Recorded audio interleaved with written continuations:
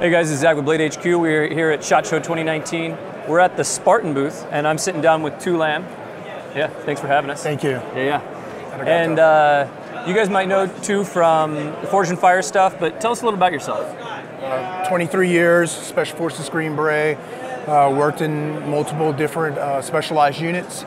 So I recently retired and started a company called Ronin Tactics, where we specialize in training major law enforcement, developing gear. And along with that, while we're here today, I developed along with my friends from Spartan Blades, we developed the Shinto blade. Shinto meaning the ways of the old to the ways of the new. Great.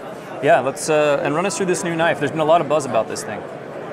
So when we started approaching a blade, I wanted a blade that was able to be a utility blade. That means as a Special Forces Green Beret, our blade, we have to be able to live off the land, have to be able to survive with it. So this blade, the geometry of this blade is made to hack and chop so you can build shelters, so you can make fires. So if you look at the downward tip on this, the recurve, it allows it more of a chopping and hacking type of blade. This gives you the same, almost the same power of a small axe just because of the downward tip and the sloping of the blade. As you can see the contour of the blade here, it allows me to choke up on the blade. That means that I could choke up high on the blade and I could whittle away and hack at things a little bit more precise. And that's huge when it comes to making fires and building shelters. I talked to Curtis and I wanted to have a combat blade just because of the current wars that's been going on. You know, we lived in the jungles of the Philippines to different countries in Africa, and we utilized this knife for survival, but we also need to double up as a lethal fighting blade. What I look for in a fighting blade is the balance of the blade. So if you can see the balance of the blade is right at the forward guard of the blade. So that allows, the balance allows the blade to be able to spin and move in your hands like a fighting blade, right? Because everything is balanced on this blade. So we wanted a micarta type of handle. We wanted a good grip and traction on this blade. So you're able to move and able to spin the blade. You're able to move into a reverse position, block. So we needed a good grip on the blade. Also, I wanted to extend the handle just a little bit more here for first the bigger hand guys, but also if you look at it, this is used as a blunt tool. So if I need to strike, I need to parry, I need to cut, this allows that blunt tool. We put a little hole in here so you can tie a lanyard to it if you need to. The lanyard's really important in the jungles when you're hacking away at stuff. You don't want the blade to sling out of your hands. So once the hands get really wet and slippery, the moisture that we encounter usually in the jungles, we definitely want a lanyard on our blade. Now, would you recommend for self-defense with a knife like this, would you recommend using a lanyard in those cases or no? Yeah, so this is made for self-defense, so this is my blade here, and you notice how I take off the lanyard. Just because I want the blade to free float in my hands. One of the things I need to do if I had a sidearm, if I'm utilizing a blade and I need to go to a medium range lethality, then I could transfer the blade and move to my weak hand. So that allows the transfer from the blade to your weak hand if you need to. Yeah. It also allows the ability to throw the blade if I need to in a combat situation.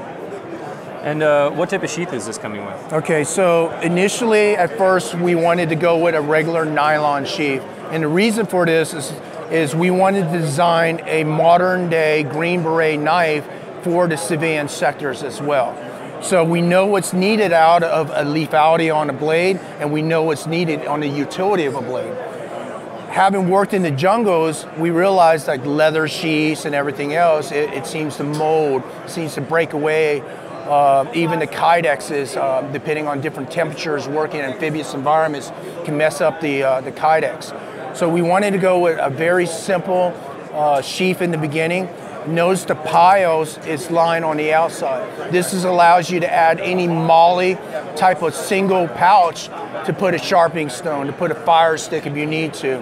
If you look at the paracable line on the back side here, you can adjust the length of where this this sheath needs to be on your leg. Usually for me, I like to ride it really high on my hip line because moving in the jungles, you don't want anything on your lower thigh.